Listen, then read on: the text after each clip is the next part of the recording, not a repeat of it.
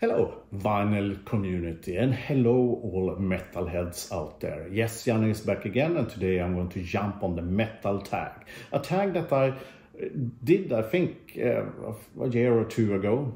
But I was too busy, I think, last year to make. I only did one tag. I'm not really sure.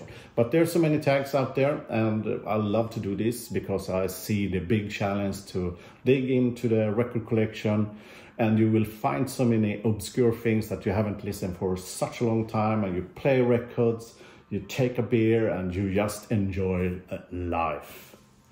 Great stuff. Okay, so 20 questions created by Alan at Let's Talk Metal and Marty at Heavy Metallurgy. 20 pretty cool questions. They have been thinking about this for sure, because some of them are pretty hard, some of them was pretty easy. So let's jump into this.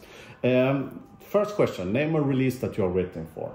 And I'm really waiting for Judas Priest's new record, Invisible Shield, that will be released pretty soon. They have released 3 singles so far. The last one just 2 weeks ago. The first single that came out, the Panic Attack, was a real treat for the ears, because I really dig that one, because you can hear that Rob is still in good shape, especially in the vocals, hitting the high notes, and it's freaking cool. Freaking cool. Next question, Chinese New Year, show a record with a dragon, and I will, of course, as I'm a Swede, I will show something Swedish, and I will go with the Malmsten. Here we have Trilogy, on the ground, with his guitar, he's fighting the 3-headed dragon. Wonder how that ended. So cool. Great artwork. Number 3, what was your favorite album from 2023? And I will go with the Swedish band Doomcraft and their latest release. You can hear it in the background. If you tune the volume up a bit, you can hear something. I don't know. It's playing in the background. Great stuff from the Swedes. Number 4, were there a title that I bought digitally? No. I haven't bought any digitally files as far as I know during last year. I buy a lot from Bandcamp, and then you usually get the digital file for free. It's in the purchase that I usually don't do anything with. The only digital way I listen to is either I stream straight from Bandcamp or I stream from Spotify. Spotify is a really good tool where you can access most of the things, and I like it. And especially when you are traveling, as I've been traveling a lot, then it's good to have your prepared list on the phone or something that you can listen to when you're killing time. Number 5, show an album that musically doesn't match the cover art. As I'm a painter, I love art. And so this was really fun to dig out, and I found this piece. Check that cover with its abstract painting from a band called Lizard and the record Erodad, and this was released in 2021. Amazing artwork, and of course it doesn't match up at all. Maybe there's a part in the lyrics that talk about abstract paintings, I don't know. But still, cool artwork. Number 6, who is the metal artist you own the most items by? As I'm more an album collector, I don't buy all the singles, and I don't buy all the pictures, discs that arrive. Of course, I have a few that ended up in my collection, I don't know why, but still, usually just buy one item when our album arrives, and not the box sets and all kinds of stuff. Then I pick the box set instead. But when I did the calculation, I found out that this was the band that I have most items in this genre, and it's Saxon.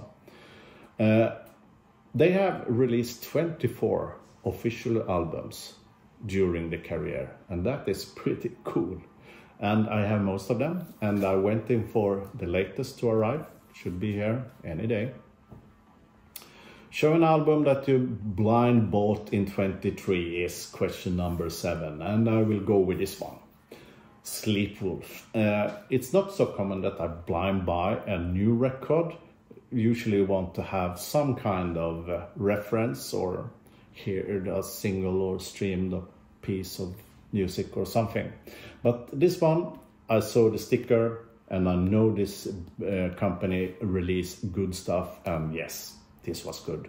Here you have kind of cool occult stuff with very fuzzy, heavy guitars. Cool stuff. Sleepwolf. Show and title that you have more than one format, and let's stay in Sweden, and I will go with Death Breath. Here we have the record store day release of the record. I think I have this on CD somewhere as well. I also have this one on cassette. It's pretty cool, and I don't have a working player at the moment, so I can't play those. But still, there you have one. Number 9, a bookworm. Show a release that is inspired by literature, and I will go with this one. Mastodon and Leviathan. A record that is inspired by the book that you read when you are a child, Moby Dick, of course. It was written 1851, so like 170 years ago. It's freaking cool. And it was written by Herman Melville. And yes, they're following the concept, sort of. Or at least they got inspired. Name a band that you will travel long distance to see live. And I have seen most of the bands that I would love to see that's still existing. And but if my house gods, Robert Plant, Jimmy Page went together and formed the Page and Plant again and went for a tour and not coming to Sweden, then I will travel to see them live. Number 11, Sword Grapes. Show a release from 23 that I bought and I lost interest, and I will go with this one. A band called Humulus and the Flowers of Death. I have the previous releases by this band and I like them. They are really good in creating great soundscapes, playing so well, but somehow on this record there's something that annoys my ear, and so I lost interest. I don't know really what it was. I might give it another chance this evening. We will see. Number 12, The Golden Child. Name an artist that you feel can do no wrong. And I have to go back with this band, Saxon. They just continue to release record after record, and they don't do anything wrong. They just follow the stream and do what they do best, create great music. Overstayed welcome. Name a band that you wished would have quit when they were ahead. And sorry guys if you love this band, but I lost my interest, and it's Megadeth. This is the last album where they still could do something that keeps the interesting up and rolling. The others is just repeating themselves, and nothing really stands out. But this one is really good.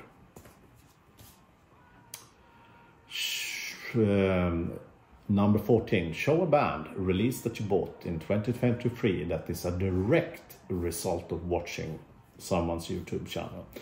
And I have a few. The most interesting record that I bought is actually this one.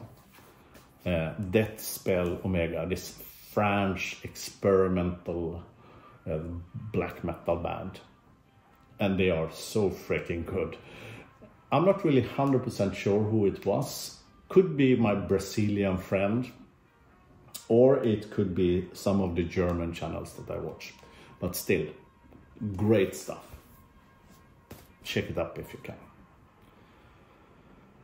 Number 15. Show us an otherwise good album that ends suffering to be too long.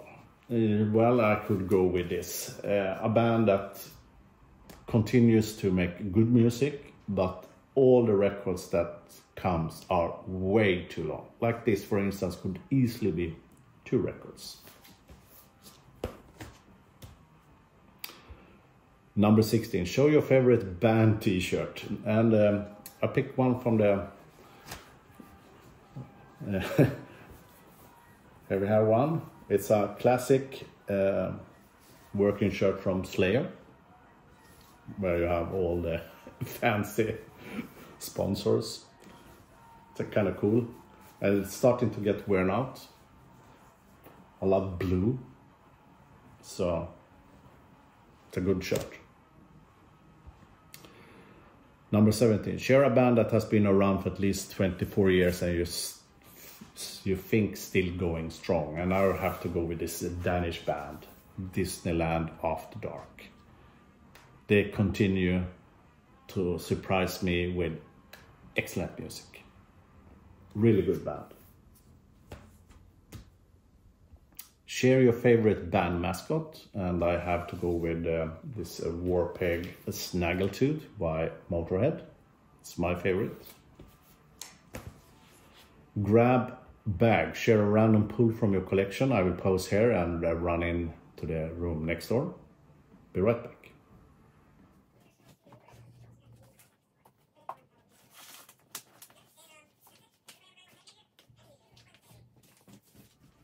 Yes, I took up this one.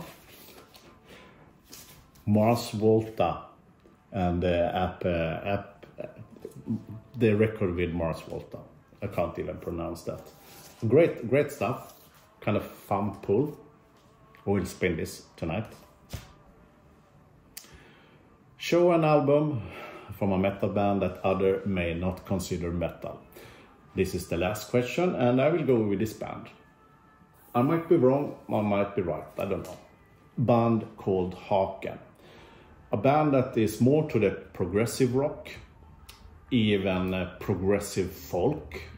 And they usually add a lot of metal elements in the tunes. Not all of them, but some of them are really progressive and very metal. Really cool. So there you have that. I hope you enjoyed my choosings, and have a fantastic day. Keep the record spinning, and Fridas.